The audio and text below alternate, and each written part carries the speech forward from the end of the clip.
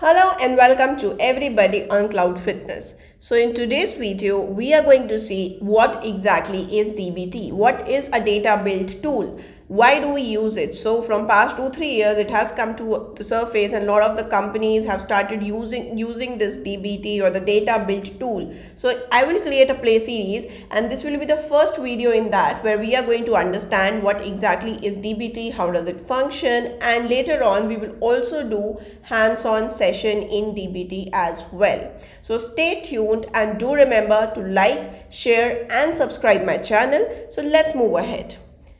And also I will leave the link for my LinkedIn profile in the description box. You can go ahead and follow me there as well.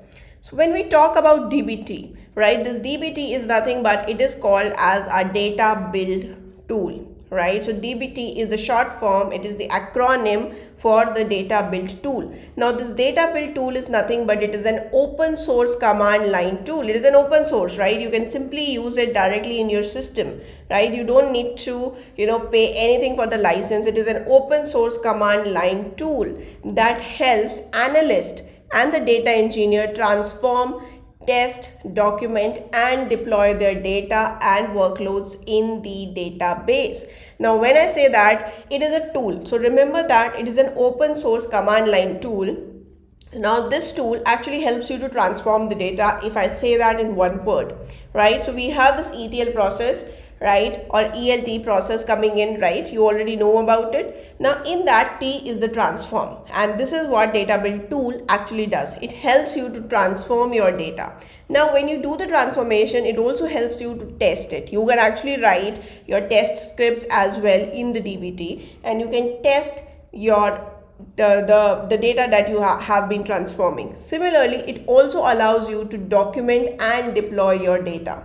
It helps you to maintain the documentation as well as it helps you in the deployment as well of your workloads. So I hope you understood this, and of course it supports multiple data warehouses. You can integrate it with the Databricks, you can integrate it with the Snowflake. So it is open to multiple data warehouses for the integration. So basically whenever you have a set of data and you actually want to use that data and just transform it, you can go ahead, use this open source tool called as DBT. But you have to be very careful of what exactly its use cases are, which we are anyway going to discuss further in the upcoming videos as well. So if you look at this diagram, you can actually see you have the raw data and you have a platform. This platform is nothing but this is the DBT platform, right? Here you are going to develop, test and document and deploy your changes, and the final data set you can use it for any of your use cases, right? And it of course integrates with your multiple data warehouses, be any Google service or your Azure Databricks or your your Snowflake for that matter.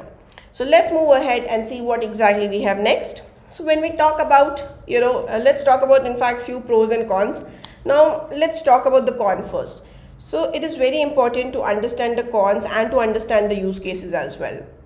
So when you talk about DBT, it is just a transformation tool, right? It just do the T part, the transformation part. Now when I'm saying that it is a transformation tool, essentially you still need to ingest the data. So you will be still dependent on other tools to ingest your data, right? So you still need, let's say, your XYZ tool to ingest your data, and then you will be actually able to use your DBT. So that is a bit of a challenge, because in that case you are heavily dependent on two tools at a time, which might complicate your architecture a bit. Now similarly, when you talk about the pros, right, so it has good orchestration support. So when I say good orchestration support, you can orchestrate your you can orchestrate your data pipelines actually.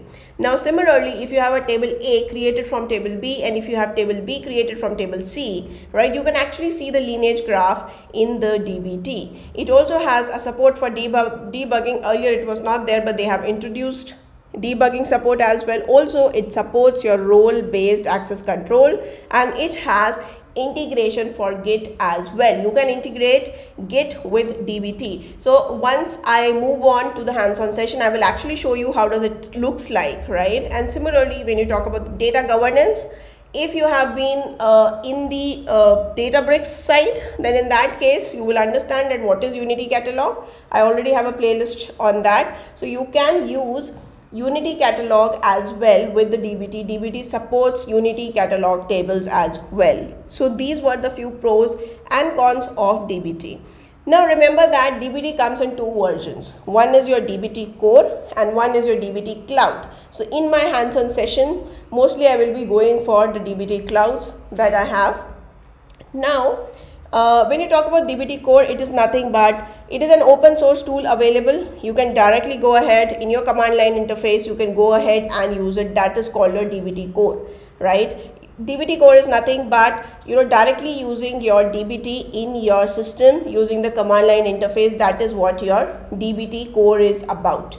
But when you talk about DBT cloud, you will actually see a UI, just like you have the UI for Snowflake, right? In the similar way, you have something called as DBT cloud. So it is a proper UI, right? In that UI, you actually build models. So when I say model, model basically means creation of a table. So each table is a model. So you create files over there to create your tables, to create your transformation. You write, your SQL queries to transform your data as well in the DBT cloud. Now this DBT cloud is basically a SaaS software. It is a software as a service. They give you the whole software, you just bring in your data and use it. Now this DBT cloud has integration to the Git, right? When you log into the DBT cloud, in fact, this is how the UI actually looks like, right? It is still loading. So this is how your the UI actually looks like. So you can see at the top, like it is still loading. At the top, you can see that I have a branch created over here. You can, assign the branch over here in which you are working. You have an integration for directly to the Git. You can actually integrate it directly to the Git. And similarly, if you see, this is here, you actually develop the code. So if I go to the models over here, if I go to examples, so these are the few examples that I have been working on, for example, right? So if you look at it, this is how you write, your code, you transform your data. So you transform your data using SQL queries over here.